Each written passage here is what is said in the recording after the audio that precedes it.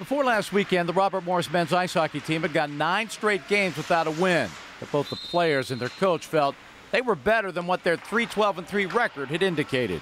We were close, and I kept saying I like our team and I like where we're at, and we just needed to put it all together.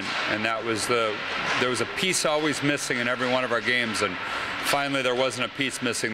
And it couldn't have come at a better time as the Colonials welcomed the nation's top team, Miami of Ohio, to Mellon Arena as part of the Pittsburgh College Hockey Showcase on Friday night.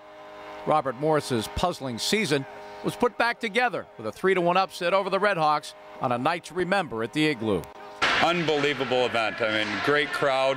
We had, and I think after the first period when we scored the shorthanded goal, they started to smell potential upset, and it got really loud for close to 4,000 people there. And once we got that first goal, it really meant to us that we could skate with this team, and maybe it's our night. Maybe it's our night to win the game.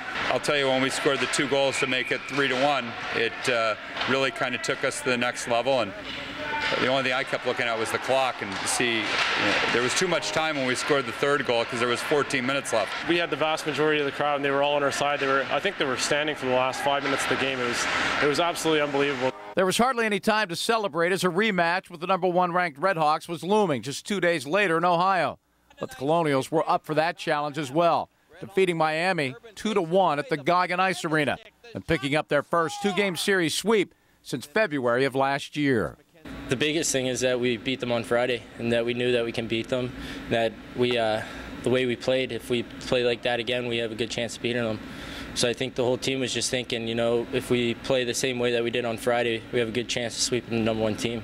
We had to weather the storm on Sunday, that's for sure. They came out, and we knew that they would come out, and they came out hard. They outshot us big time in the first period, I think 17-3, and it was a one-sided. It was tilted. I don't think they had to do the Zamboni didn't have to do their half of the ice. We knew they were going to come out hard on Sunday, and we were going to have to weather the storm a bit, but we were up for the challenge, and I'm really proud of all the guys. We scored 11 seconds into the second period, and we had a great second period.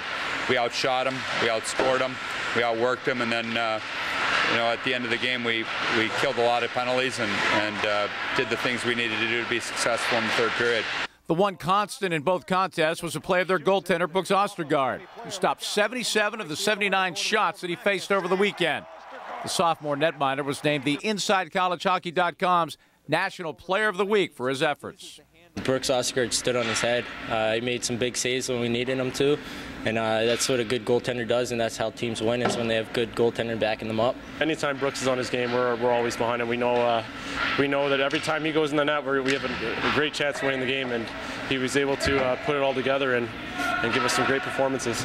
To be honest with you, I feel kind of selfish getting the spotlight here. It was a total team effort, and the guys on the ice, the 22 skaters, really put us in a position to win the game. They were banging the body, they were clearing the pucks out. They did all the little things that resulted in the wins. The Colonials will now try to use these back-to-back upsets as a stepping stone for the rest of the season, starting this weekend at home against Huntsville, Alabama. But regardless of what happens between now and the end of March, the Colonials hope to be able to look back at this past weekend as a major turning point in the program's history. It's a tradition that we win those big games, and I think it's going to pay dividends for this program in the future.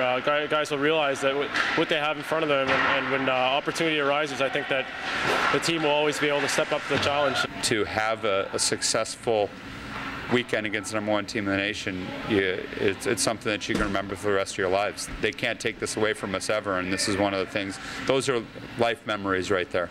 Right.